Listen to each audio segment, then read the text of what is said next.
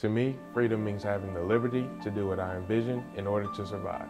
Freedom is an expression and a reflection of creativity of whatever I want to do without anything stopping me. I believe liberation for my generation is centering the economic liberation of people of color so that within one generation we can create an economy where all people of color belong. By partnering with proactive activists and advocates who reach out to people of color in order to amplify policies, we can push policymakers to change laws.